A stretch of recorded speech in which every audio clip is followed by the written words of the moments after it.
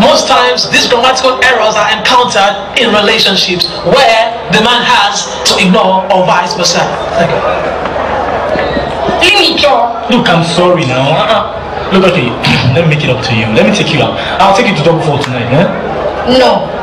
Why? No.